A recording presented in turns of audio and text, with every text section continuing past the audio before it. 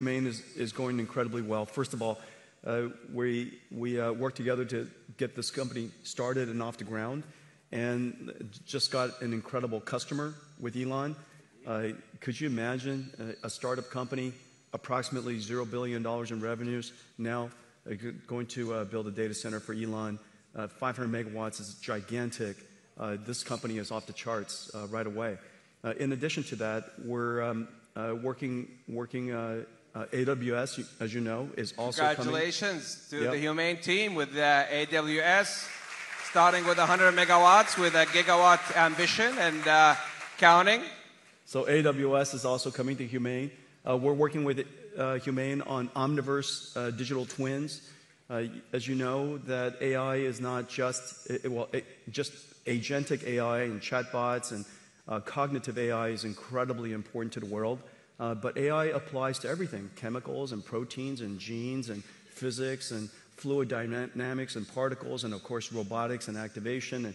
And we created this world called Omniverse where robots can learn how to be good robots. And it's physically based, it obeys the laws of physics, and so robots can learn in these environments. And we're working with Humane to apply Omniverse to all kinds of digital factories and robotics and warehouses and things like that.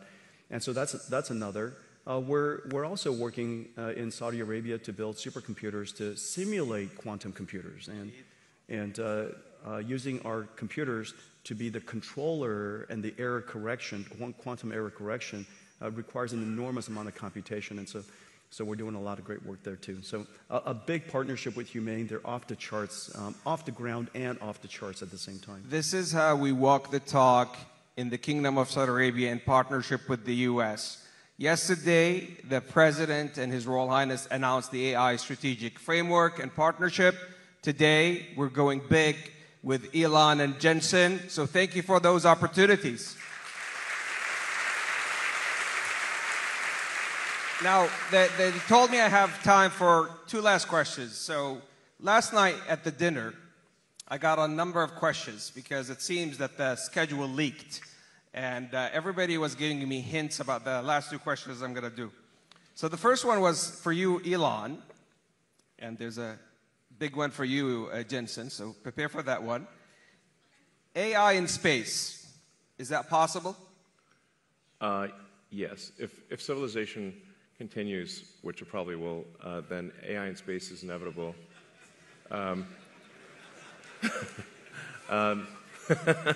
You know, I always have to preface that, you know.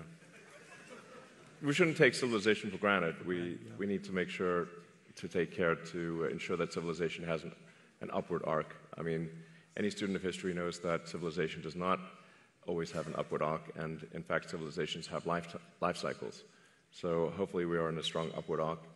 I think we are for now, but we don't want to take that for granted or be complacent. But the way to think of AI in space is that in order to achieve any meaningful percentage of a Kardashev 2 scale civilization, where you're using even a millionth of the sun's energy, you must have solar-powered AI satellites in deep space. So that once you realize, once you think in terms of a Kardashev 2 scale civilization, which is what percentage of the sun's energy are you turning into useful work, then it becomes obvious that space is overwhelmingly what matters. Overwhelmingly. The sun only receives roughly 1/2 billionth of, the Earth only receives roughly 1/2 billionth of the sun's energy. So if you want to have something that is, say, 1 million times more energy than Earth could possibly produce, you must go into space. So this is where it's kind of handy to have a space company, I guess. Sell the book. Easier to cool chips in space, too. Yes. Easier to cool chips in space. Yeah. Yes, there's definitely no water in space, so you're going to have to do something that doesn't involve water. Just hang out. Well, you're just going to radiate. That's right. So my estimate is that actually that the cost of electricity, the cost effectiveness of AI in space will be overwhelmingly better than AI on the ground. So long before you exhaust potential energy sources on Earth, long before, meaning like I think even perhaps in the 4 or 5 year time frame, the lowest cost way to do AI compute will be with solar-powered AI satellites.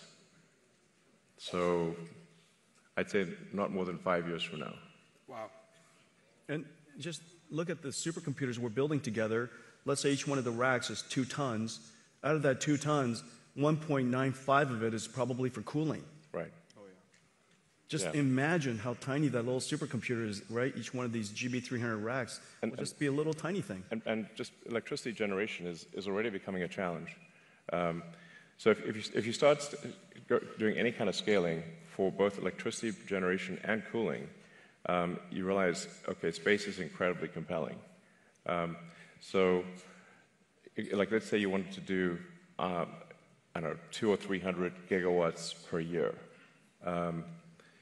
of AI compute. Yeah. It's very difficult to do that on Earth. So the U.S. average electricity usage, last time I checked, was around 460 gigawatts per year average usage. So something like, say, you know, at 300, if you're doing 300 gigawatts a year, that would be like 2/3 of U.S. electricity production per year. Yeah. There's no way you're building power plants at that level. And then if you take it up to, say, 1 terawatt per year, impossible. Yeah. Like, you have to do that in space. There just is no way to do 1 terawatt per year on Earth. And in space, you've got continuous solar. You've got you actually don't need batteries because it's always sunny in space. That's right, exactly. And the solar panels actually become cheaper because you don't need glass or framing. And the cooling is just radiative. So that's why I think... That's the dream. Yes. That's the dream. So Jensen, everybody last night was asking me, and I'm mindful it's earnings call for you today.